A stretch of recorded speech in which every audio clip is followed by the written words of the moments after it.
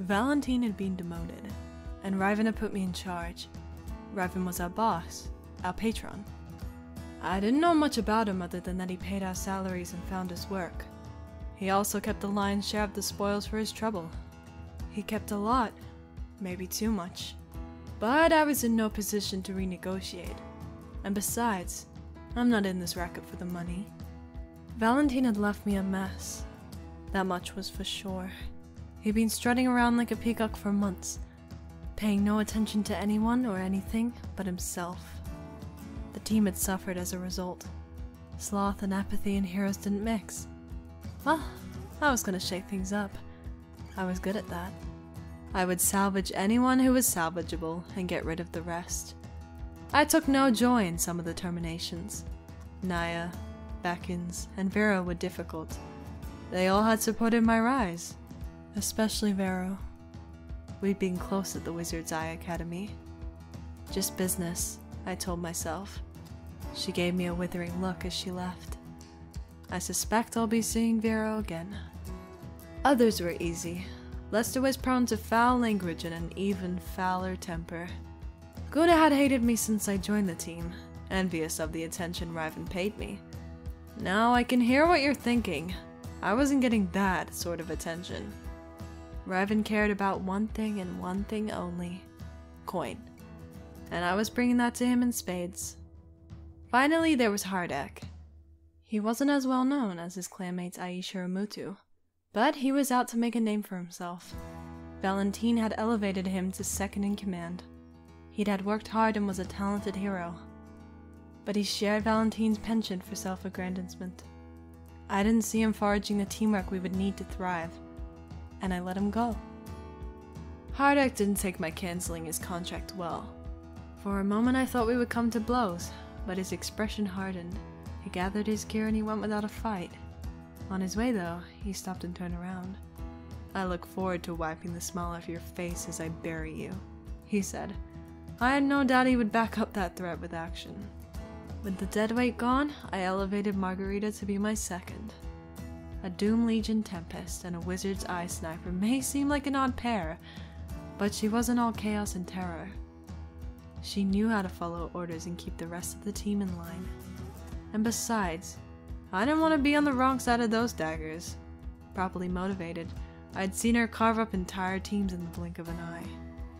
For support, I added Space, Melissa, and Liz. We practiced and drilled, and practiced. Space would lead out with the fission of life, a hyper-powered shot of adrenaline. I would go next and set charging formation, magically augmenting the accuracy and precision of our attacks. Finally, Margarita would leap into the fight with her cold steel blade dance. That was usually enough to send any opponents packing. With the team rebuilt and stronger than ever, the boss passed along a word of a job.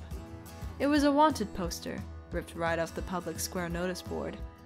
Little Jack, that demonic little bastard from the Doom Legion, had been summoned by some foolish wannabe witch. I don't know why dark practitioners insist on summoning demons. It never worked out well for them. Idiotic witches and warlocks kept me paid though, so there was that.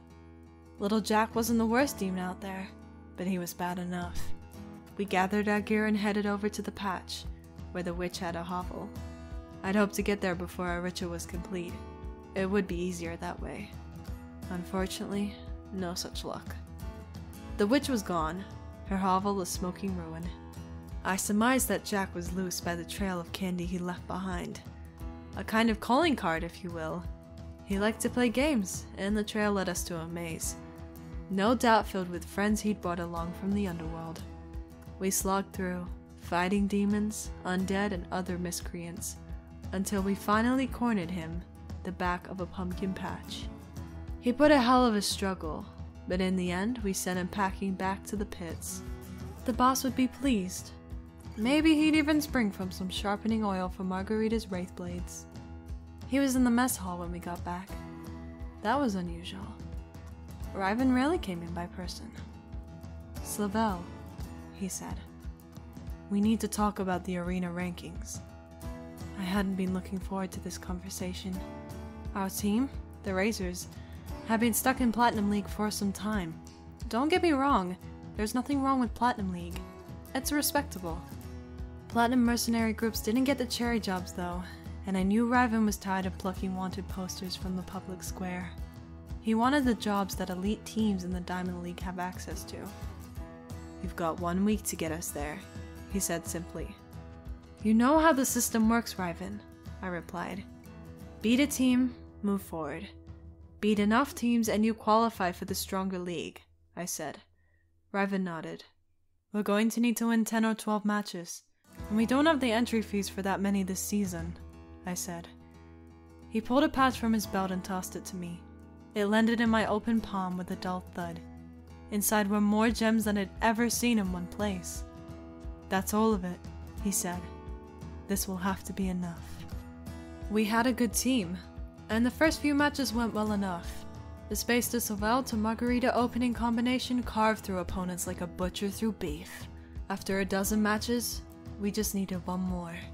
Win, and we're in the big time. Lose, and we'd be returning shamed and penniless to our patron. The last match was against Hardek's team. I hadn't even realized he was in the competition, much less in the finals. One of us was moving forward. From our conversation in the barracks yard a few days back, I figured one of us wouldn't be going home at all. Hardek was fast, superhuman fast, and a master of the riposte. Any mistakes I made, I could count on him exploiting. He'd brought Zia and Holder with him as well. Zia was a solid hero, an experienced gladiator. He'd chosen well. Holder had come with him as well, which surprised me. I thought Holder was out of the game. He was a veteran. He'd been in Diamond League for most of his career. But he had retired about 6 months ago. I guess it didn't suit him because now he was back. The fight commenced and we got the drop on them. Holder and their speed booster got taken out in our first volley. They had no chance to respond. In the second round, I lined up a shot on Zia. When I pulled the trigger, the recoil on my rifle almost knocked me off my feet. But it did its job and knocked her out of the ring. With the team gone, it was just Hardek against us. I could feel the heat of his seething anger from across the ring. "Yield?" I asked. "Hopefully." "I'd rather die," was his reply as he leapt for me. Shot after shot rang out, but Hardek was too quick and his armor too strong. He was whittling us down, slowly but surely. I don't know if he got tired or if I just got lucky, but eventually he stumbled. I took advantage of the opening and nailed him with a quick shot. He was down. Arena fights aren't usually to the death, but Hardek had forsworn all good sense and forced mortal combat. As I left the ring, I didn't look to see if he had survived. If he did, I knew that I'd made an enemy for life. I was okay with that. After all, the Razors were now Diamond League, and not likely to face him or his team again. Back at the barracks, Riven awaited. He'd brought brandy to celebrate with the team. He took me aside as we all made merry and handed me our next assignment. It was a private commission.